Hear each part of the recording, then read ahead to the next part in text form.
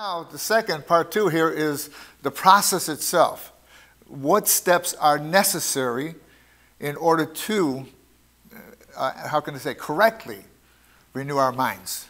Because there's so many different voices out there in this world, so many different ways and teachings, and it's easy to lose track. It's easy to lose sight of what truly God's Word is telling us. Truly what God's Word is telling us. It's important that we base the building of our mind, the renewing of our mind, on Scripture. Sola Scriptura, amen? Scripture alone. It's not necessarily in books by, although they might be great preachers and authors and that, it's God's Word. That's the foundation, okay, is God's Word. And so we need to see what God's Word said. I love what the Apostle Paul says in 2 Corinthians chapter 10, verses 3 to 5. For though we walk in the flesh, and the idea of walking in the flesh is we're living in this flesh, amen? We live in this world system. We live in this body that we live in, you know. And so he says, though we walk in the flesh, we do not war according to the flesh. So our battle in this world is not against each other. It's not necessarily against other people, like false teachers and that. We expose their false teaching, but even that's not the battle, okay? The battle is a spiritual battle. We're in a battle against the principalities, the powers, the rulers of the darkness of this world. Which, anybody know who that is? Satan, right? He's the leader of that, okay? And then you have all these demonic forces, okay? And so that's the main battle. So I love how he says this. For though we walk in the flesh, that means we're still alive in this world. We're still in this body. We do not war according to the weapons of this world. For the weapons of our warfare are not carnal, which means they're not of this world, but mighty in God. And that's a key point, okay? Whatever weapons we have that are spiritual weapons, guess what? They're in God.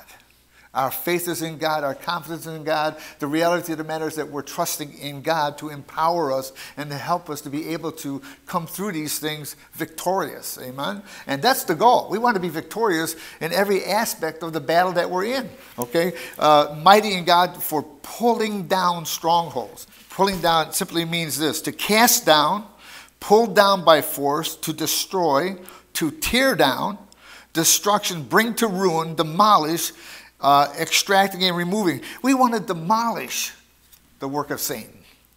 We want to destroy the work he's doing in this world. I don't know about you, but I get so tired of seeing my loved ones, people that I love and I care, and how they're so ensnared and trapped by the evil one. And he's got them literally like he's leading them around with a ring in their nose, and he's leading them around with his little finger. You get tired of that.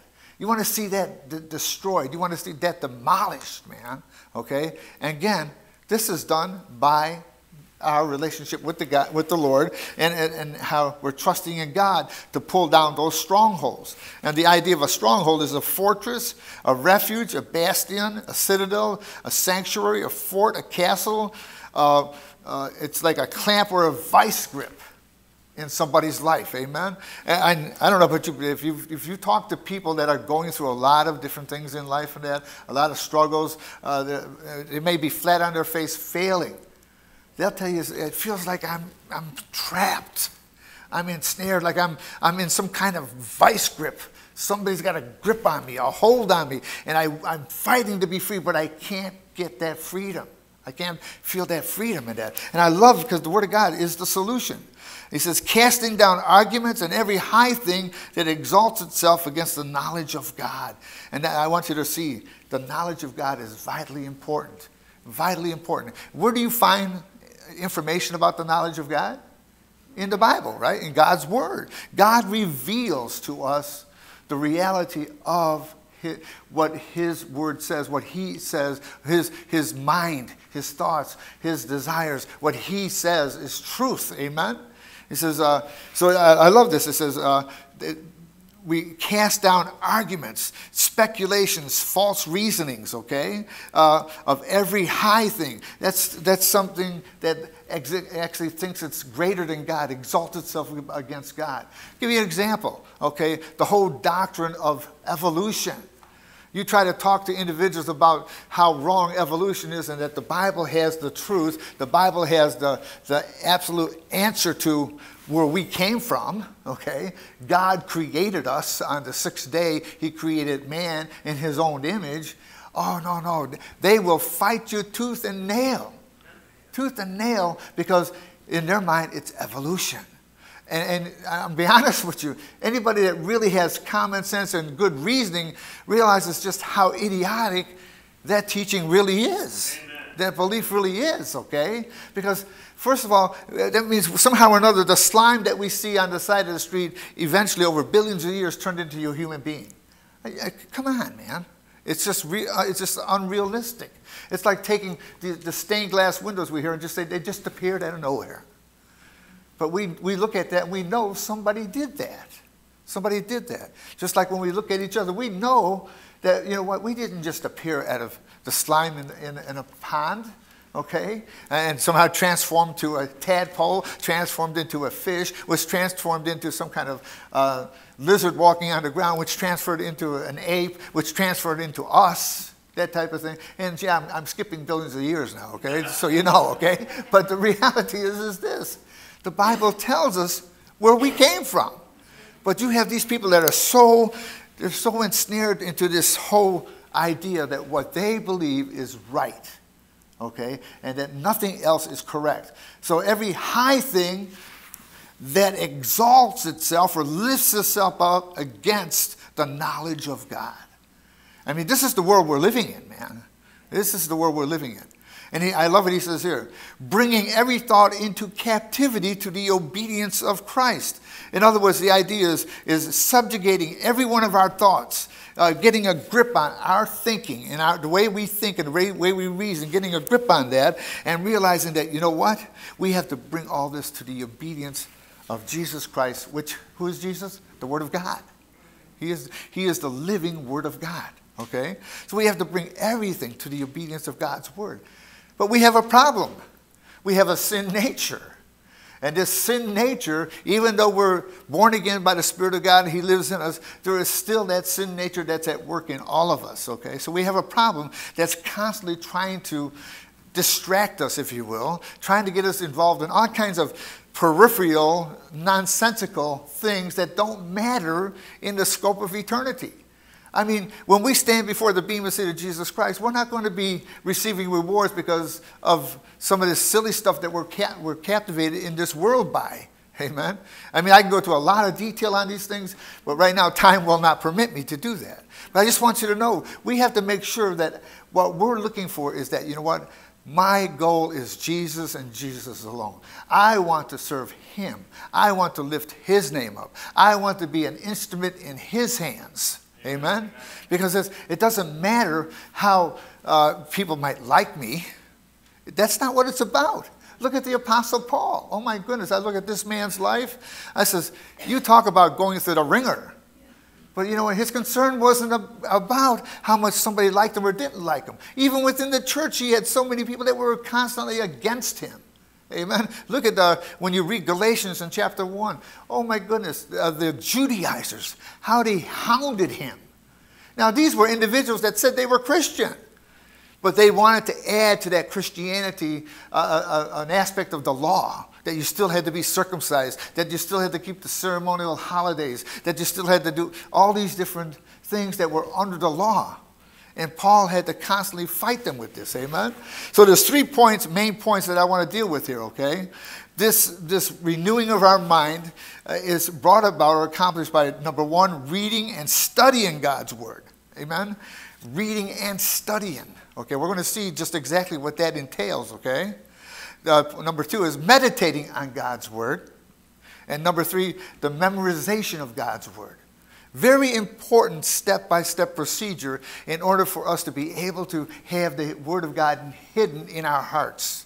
So that when we come across anyone, seriously, once the Word of God is hidden in your heart like that, you can be in a group of people and you hear someone say something, and all of a sudden it says, wait now, that doesn't sound right. That doesn't, he quoted a verse there, but it doesn't sound like that's how that verse is meant to be used.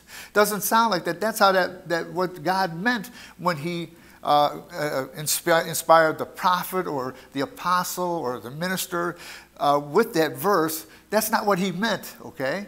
Because you know why? We live in a world, in a culture where you have individuals that say they're Christian, and they may very well be, but they have gone off track in their understanding and their teaching. And so they take one verse and lift it completely, totally out of context that the Scripture has it in. That's why it's important to be able to understand the whole counsel of God's Word. Amen? And this is brought about, like I said, reading and studying God's Word, meditating on God's Word, and memorizing the Word of God. So now, to read and study God's Word. Read means to pursue, scan, skim, browse, examine, inspect, comprehend, learn. This can lead to studying, okay? So when you read God's Word, reading is not necessarily in depth. It's not one of these things where you're digging, you take one word and you dissect it and tear it apart. You're looking at the Greek, you're looking at the Hebrew, you're looking at the synonyms, you're looking at the dictionaries, all these different tools that are necessary in order to understand what you're reading and what you're studying, okay? I love this. Acts chapter 15, 30, 31 says this. So when they were sent off, they came to Antioch. Now we're talking about Paul, I believe Paul and Barnabas, I believe it was. And when they had gathered the multitude together, they delivered the letter. When they had read it, they rejoiced over its encouragement. Again, so another thing we see, reading God's Word encourages us. Even though it's not an in-depth study, it encourages us because it helps us to realize that, you know what, this is what God's Word says. And you know, and I'm believing this. I'm trusting in this. I'm trusting in the God that wrote this. Amen. That inspired the writing of this. Amen. So I love that. It says, you know, they brought this letter to them, and when they read it, they rejoiced. And that's how God's Word should. Sort of like inside of us, cause us to bubble up inside with excitement and rejoicing that, you know what, God is so good that He gave us His holy Word. Amen. And I can read His Word, and His Word will comfort me, will encourage me, will give me a sense of knowing God's presence in my life. Amen. I love that, okay? Ephesians chapter 3, verse 2 to 4 says this. If indeed you have heard of the dispensation of the grace of God, which was given to me for you, how that by revelation He, God, that's Christ, okay, had made known to me the mystery, as I have briefly written already, by which when you read, you may understand my knowledge in the mystery of Christ. Now, I don't have time to go into the whole study of the mystery, the different mysteries of the New Testament and that. I believe we did a study on Monday night study. There's like 11 different mysteries that are revealed in the New Testament and that. But I just want you to realize that, you know what, this is something that was hidden from the Old Testament saints. They did not understand the mystery of Christ Jesus, the mystery that God had in His Son, Jesus Christ. They didn't even understand the reality of Him being the Son of God, that He was actually the second person of the triunity of God, amen, of the Godhead. They didn't even understand that. And so Paul says, you know what, when you read this, you may understand the knowledge and the mystery of Christ, amen. I mean, that's how by reading, casually reading and that, and it would motivate us. Like I said, it'll motivate us to want to study it even more. Because once you come across that word mystery, I know the first time I came across that word mystery, I said, mystery. Now, I must admit, at that time, the word mystery meant to me something that, you know, I had to figure out. But no, it's just something that was hidden in previous generations. Amen? And now it's revealed to us in these last days. Now, again, there's individuals that have built whole churches around the word mystery. I don't think it's necessarily meant for that, okay? But it just lets us know that, you know what, as Christians, we need to understand what God's Word is saying to us, amen? Colossians 4:16 says, now when this epistle is read among you, see that it is read also in the church of the Laodiceans, and that you likewise read the epistle from Laodicea. See, again, I love this because you know what? It lets me know that the Word of God is for all the churches. It's for everyone, every Christian, every church. It was supposed to be like the Laodicean church, and you had the Colossian church. They were supposed to exchange these letters and that. Because why? This is God's word. It's God's word. 1 Thessalonians 5:27. I charge you by the Lord that this epistle be read to all the holy brethren. You know, that's what God calls us. Holy brethren. Oh my goodness. Think about that. I mean, take a moment and examine yourself and realize, holy brethren? Oh, Lord, help me. You know? But he says, I charge you. I give you this responsibility by the Lord. And this is not something I'm telling you to do. This is something that the Lord is directing me to tell you, okay? I charge you by the Lord that this epistle be read to all the holy brethren. We need to read all of the Word of God. Not just New Testament stuff, but Old Testament stuff too. Amen? New Testament and Old Testament together. And we need to study it together. Praise God. Again, Timothy, 1 Timothy 4:13. Till I come, give attention to reading, exhortation, and to doctrine. Amen. Now, reading is just like I said. It's simply just reading the Word of God. I love that. Give attention. Devote yourself to this. It's not just, pay attention. No, it's devoting yourself to this, making this a primary concern in your life, making this that I'm going to do this irregardless. I'm going to say no to this so I can do this. Do you see what I'm saying? I mean, it's important that we understand, because that right there will let us know how vitally important it is for us as Christians to be in the Word of God. To be in the Word of God. And exhortation. Now, this one, exhortation and doctrine, it's almost like it works hand in glove here. Exhortation is consultation, appeal, to implore, encouragement, and comfort. Okay, so an exhortation is when somebody is speaking the Word of God and reading the Word of God in such a way as to where you feel within yourself, wow, man, God is so good. He loves me so much. I can't comprehend that kind of love. I don't know why he even loves me that much. You know what I mean? And then you have here to doctrine. Doctrine is teaching, instruction. It's what is taught. Amen? It's what is taught. That's what doctrine is, okay? Then Revelation 1:3. Blessed is he who reads and those who hear the words of this prophecy and keep those things which are written in it, for the time is near. Think about that. Blessed. That word blessed means happy. Okay? Happy are those who read the words in this book. Amen. And I know that was directed primarily to the book of Revelation, but I think it's meant for the whole Word of God. It's a blessing to be able to read God's Word. Do you know there was times in history where people could not read at all? There was times in history where the church at that time locked the Word of God up and only certain people could read it. We live in a time and age today where, I mean, on our phones alone, I think on my phone I have 50, 60 different translations of the Bible, okay? And some of them are in Greek and Hebrew, and I can't read that. But I'm talking about English translations, okay? And right at my fingertips. I'm carrying it around with me all the time, every day, As they say, it's attached to my hip. Okay? But blessed is he who reads and those who hear the words of this prophecy. Amen? We are blessed, man. We are blessed to be able to have God's Word available to us right now at our fingertips. Right now at our fingertips. Okay. Now, the study is to educate, to train, to analyze, to research, examine, investigate, scrutinize, and probe. Okay? So it's a little bit different than reading, isn't it? Reading is just opening up the book and reading. Just going verse by verse and that.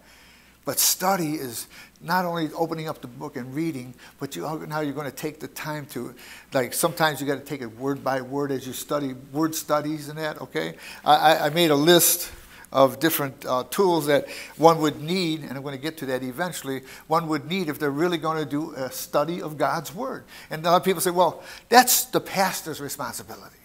Or that's the elder's responsibility. Or that's the one that, no, the Bible doesn't say that. That's our responsibility. We need to have a hunger in our hearts for God's Word, that I'm going to research and study the Word of God so that I know it for myself. Amen. Okay? So that I'm not relying on some man or some person to tell me what it's saying and what it means, that I am seeking God through the study, through the research of looking into the meaning of words, looking into whether it's the Greek lexicons or whether it's the Hebrew Aramaic lexicons or whatever it might be, the concordances. There's dictionaries, all kinds of Greek dictionaries that are available. I mean, we have so much available to us today to help us to study God's Word. So that, you know what, none of us should be able to say, well, I don't know what that means. Then you know what, you need to take time to study it out.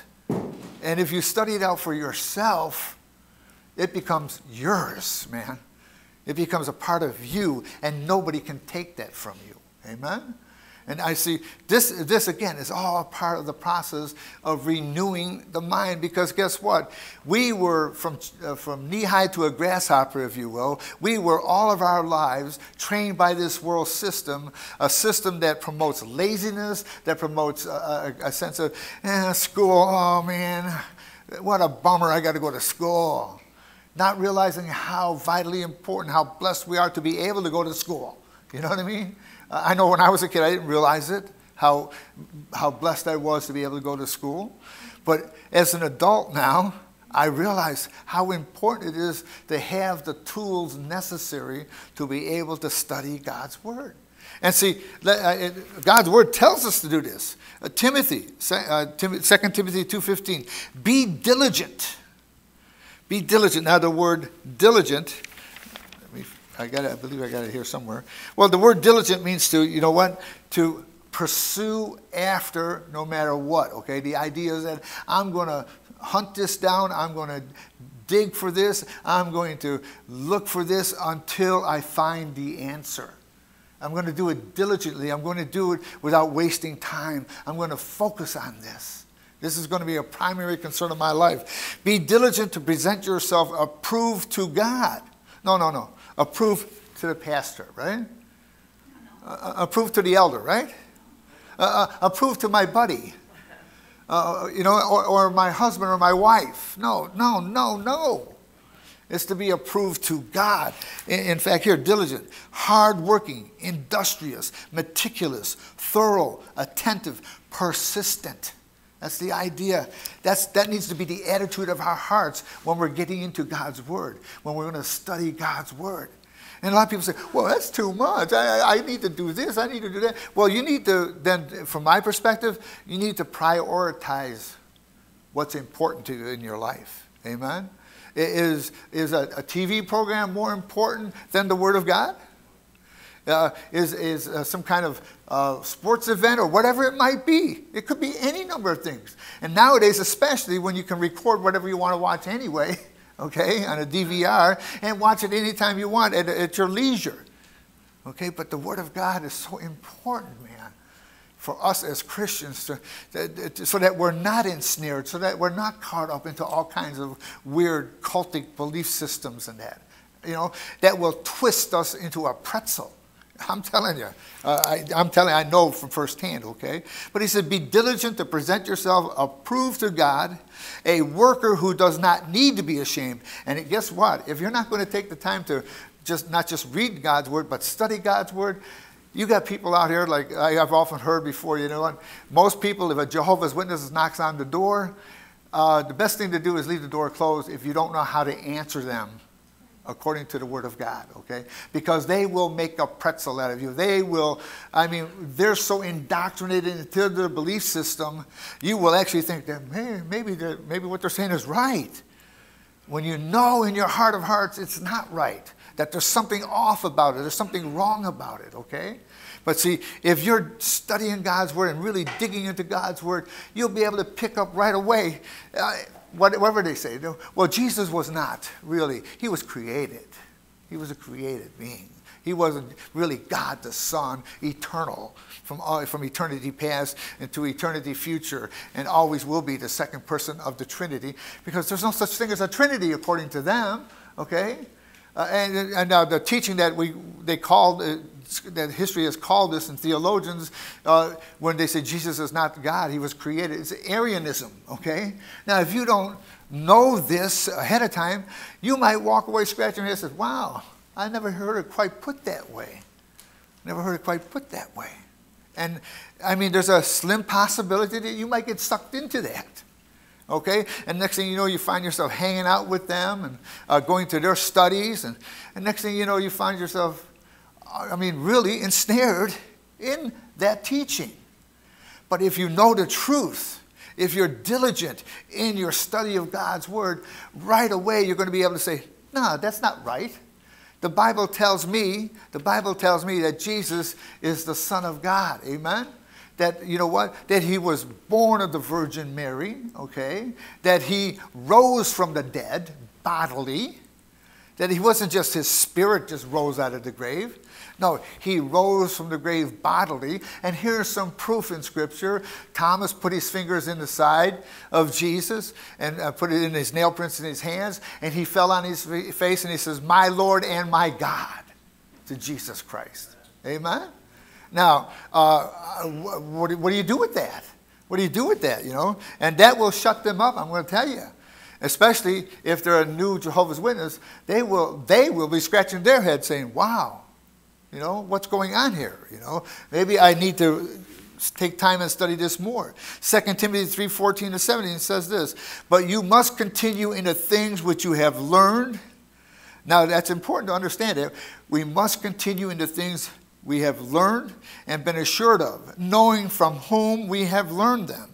And that from childhood you have known the Holy Scriptures, which are able to make you wise for salvation through faith in Christ Jesus. I always put it this way. From the moment I became a Christian, okay, because guess what? We're all born into Christ as babes in Christ. We're just babies in Christ when we get saved, initially get saved. None of us come saved and knowing all of the theology and everything. No, we need to learn. We need to grow. We need to mature. So we're all born as babes in Christ. And then we're getting into the Word of God. And along with studying and reading the Word of God and studying the Word of God, we're being taught the Word of God rightly, correctly handled, you know, properly interpreted, okay? And this is all a part of the growing process. And Paul is telling Timothy, look, ever since you were a child, you were taught the Scriptures. And these Scriptures are able to make you wise for salvation through faith in Christ Jesus. And I love this next section. All Scripture is given by inspiration of God. The word for inspiration in the Greek is God-breathed. It was breathed out by God. It wasn't something man made up. It was something that God breathed out so that whoever, whether it was a prophet, whether it was an apostle, whether it was a pastor, whether it was an elder, or whoever it was, guess what? It's God breathing the truth to them. Amen? And it says, all Scripture is given by inspiration of God and is profitable for doctrine, for reproof, for correction, for instruction in righteousness, that the man, and I always like to say the man or woman of God, okay, because the idea here is the Christian, the child of God, okay, that the child of God may be complete, thoroughly equipped for every good work. God doesn't want us going out in the world to minister the gospel not equipped.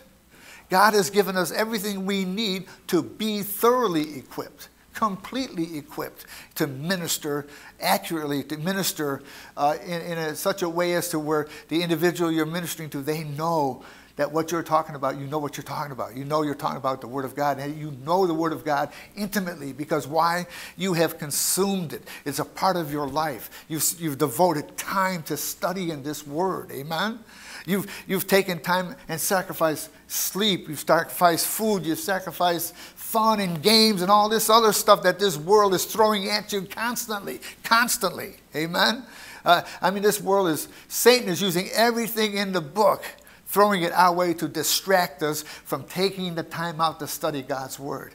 And we need to realize this. This is the real thing, man. This is where we're at. We're in a battle here, in a spiritual battle. Amen? 1 Peter 3:15 says this, but sanctify the Lord God in your hearts. That word sanctify means to set apart. Amen? To sanctify the Lord God in your heart, to set apart God in your heart. Amen? In other words, make God central in your life. Make him of the utmost importance, because guess what? He is. Whether you acknowledge it or not, whether you receive it or not, whether you realize it or not, he is of the utmost importance in our lives as Christians. Amen? How can we ever even live the Christian life without having God, our focus on him? Our focus on him, amen? But sanctify the Lord God in your hearts. And always, sometimes, only when I feel like it. If my game is not on, okay, if my game is not on. No, it's always be ready to give a defense for everyone who asks you a reason for the hope that is in you. I love that. Always be ready to give a defense. Defense of what? Defense of the gospel, the truth of God's word, who Jesus Christ is, that his death, burial, and resurrection are the cornerstone of Christianity. Amen? If he did not rise from the dead, our faith is void. It has no significance. It has no importance, because we're believing in a falsehood. Amen? But we know he did rise from the dead. He did rise. And you know what I always tell people? The Bible tells me that 500 people at the same time saw him in his resurrected body. Now, when you go to, how many here ever watched Law and Order, okay, on TV and that? In every courtroom, all you need is 2 witnesses that saw you do the crime, and buddy, you're going away. You're going away. Here you had 500 at one time saw him. Oh, it was a mass hallucination. I'm sorry. The buzzer goes off. That's a wrong answer, okay? Because there's no such thing as a mass hallucination where everybody sees the same thing, the identical thing, okay? It just doesn't happen. It doesn't happen. Take it from somebody that knows. Okay, when I was a teenager, I did a lot of hallucination. So, and God delivered me from that. Praise God, amen? He delivered me from that. So sanctify the Lord God in your hearts, and always be ready to give a defense to everyone who asks you a reason for the hope that is in you, with meekness and fear. In Proverbs 15:28, the heart of the righteous studies how to answer, but the mouth of the wicked pours forth evil. Now the question is this: are we going to fall on the side of the righteous, or fall on the side of the evil, lazy servant?